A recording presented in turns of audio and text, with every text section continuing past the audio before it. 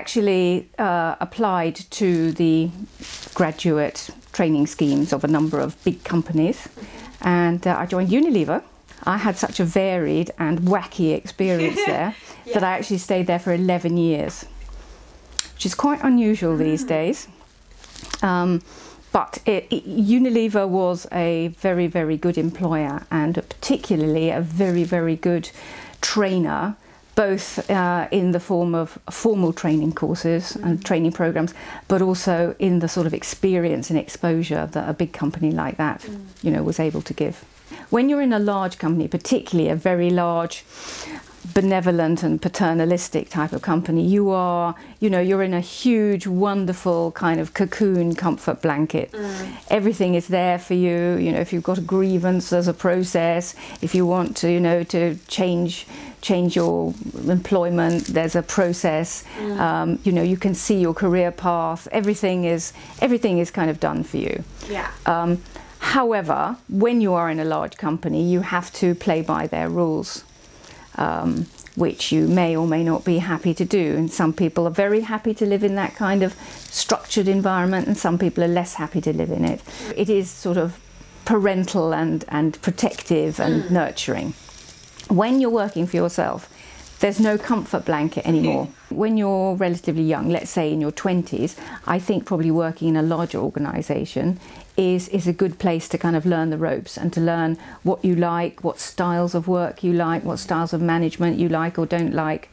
And it's all good training for if you know, ever have your own business subsequently. In a big company, you are naturally going to be more exposed to more experts because it's just bigger. Yeah. So if you did have the opportunity early on in your career to join a bigger organisation, you could just be more exposed to, you know, finance things, ops things, etc., that you might not in a smaller organisation. Okay. And so I think you're more likely to learn more quickly. So even if your ultimate feeling is I want to work in a small company, if you do get a chance to get onto a graduate programme or just work in a big organisation, I think it's a really useful training ground.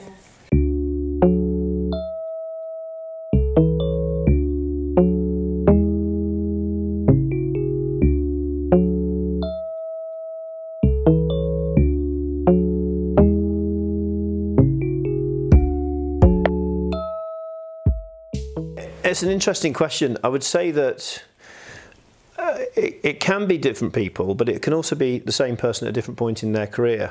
And I think there's a traditional paradigm of you leave university and you go and join a big company. I mean, that goes back to the Industrial Revolution or whatever, you know, go and work for the factory or whatever. But that's not always the right thing for everybody. It's never been easier to start a business. I mean, that's a phrase that I absolutely fundamentally believe. Anyone can get out there and create something.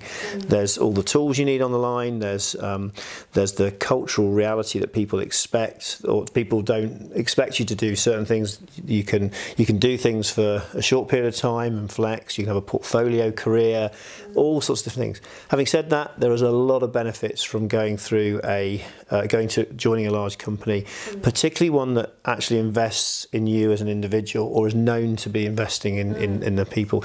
I've been very lucky. I've worked for 3 companies that do that, and I learned a huge amount from that, absolutely massive, and that has helped me to establish myself establish my own business. Small businesses can have a progressive culture and investment, but sometimes the funds that they have to invest in people and training is much more limited, and that's, you know, so if you are looking for something that's that has some very traditional big investment, then maybe a bigger company is the right thing to start with. So graduated from uni and wanted to go into fashion. And when I first started, that was my career path. That's what I saw myself doing. And then I'd been working in fashion for 4 or 5 years, and it wasn't really giving me what I wanted.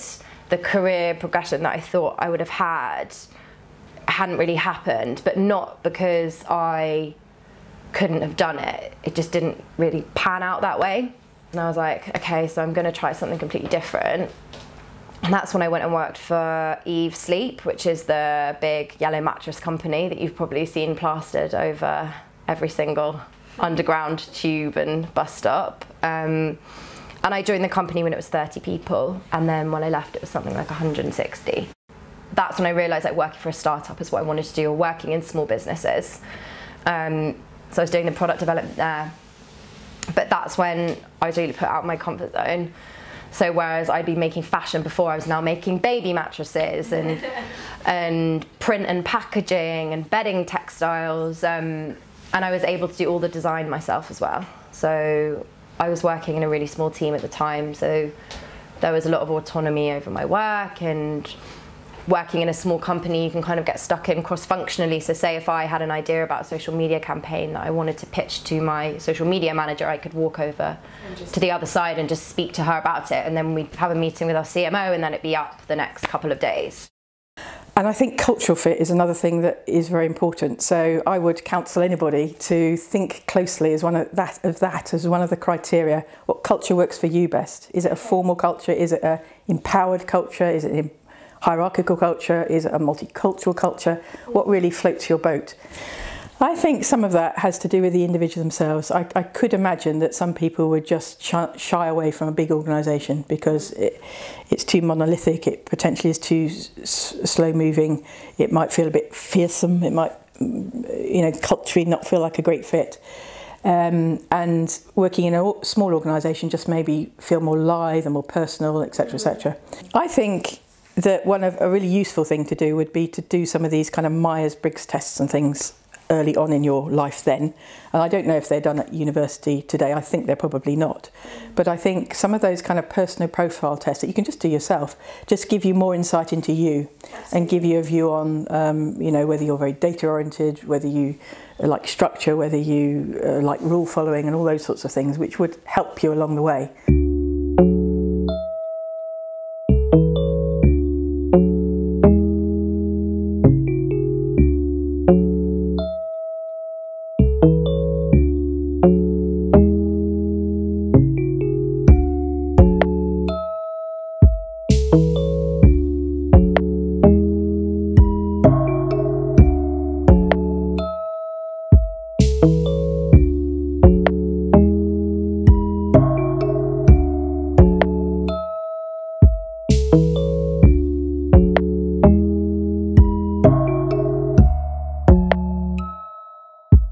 you.